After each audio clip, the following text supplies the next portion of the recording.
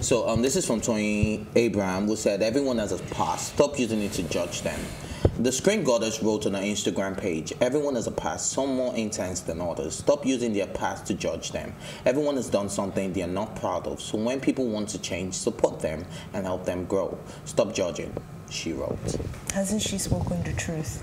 Well, I think for me, I think that Nigerians. But some people would say a leopard can never change its spots. In what sense? Oh, yes, that because if she did something in the past, no, that is not true at all. I've seen people. Some people would say. Yeah, I know that people would say that, but I've seen people change. I've seen people. I mean, if you want to talk about change, I'll talk about myself. I'll talk about myself too. Exactly. There's so many people who change, and there's so many people who evolve. There's so many people who grow. You know, so I feel like what she said was very, very spot on. And Nigerians can be very, very judgmental.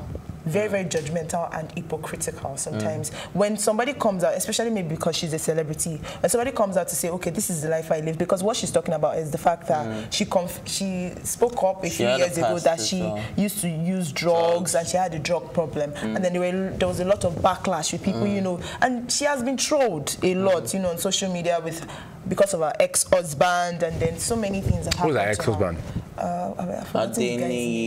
Adeni Johnson. Oh, okay. Adeni Johnson, yeah. Yes, So exactly. because of that, also she has been in the social media in a very negative light. So I can understand where she's coming from when she says that people should stop judging. Every single one of us, we have skeletons in our cupboard. We have done things that we are not so proud. Skeletons.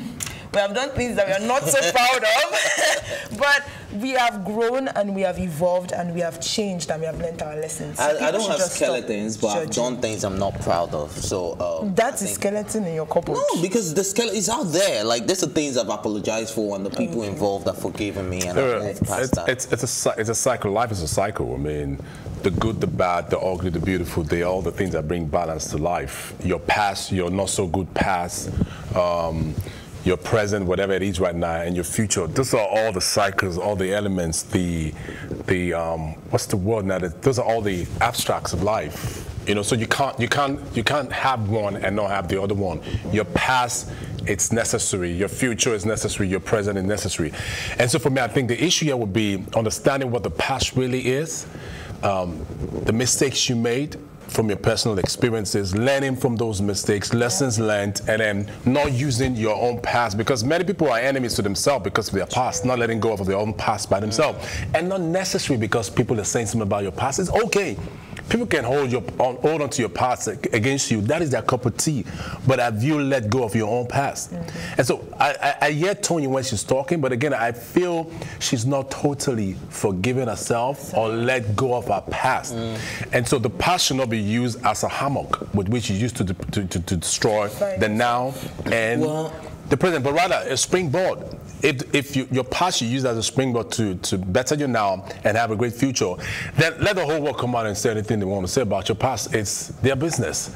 And just live your life and be about it. Yeah, but it's not easy to just live your life. When people keep on yes, it is. When people keep on picking on old wounds, it's not that easy to just ignore. It's not that easy to pretend that these things are not happening. Who are they to you? Who are they in your life? It's not that easy. You know we what? See so Guess many what? People complain about Toyin might trolls. just be tired. She's had sleepless nights, and then she gets on set, and people will say, "Ah, you're on drugs again. Are you high?" You know, unfortunately, that's unfortunately bringing it up. So even if you've forgiven yourself, you see people keep on bringing all the time, and it's a fact of life. People will use what they know against you. And so would you not, because of that, now say, you know what, I mean, I'm not going to leave? You got to keep leaving. Of course, she's leaving. That's why she's saying that people need to realize this, that people need to stop judging people by things they've done Nobody cannot stop, because you know why? Because they have miseries in their life. And so they won't identify with that part of your own misery. So are you going to be okay with people coming up with your past all the time? Because I know you have your past. People do, but I really don't care. You really don't care, but not everybody can handle it the way you I don't care. Like, you know, because at the end of the day, it's a fact of life. Many people are not happy about their lives. And so whatever part of your life they know is negative that you've let go of, they always hold on to that part. Have you not realized how people will believe anything about you once it's negative? That's true.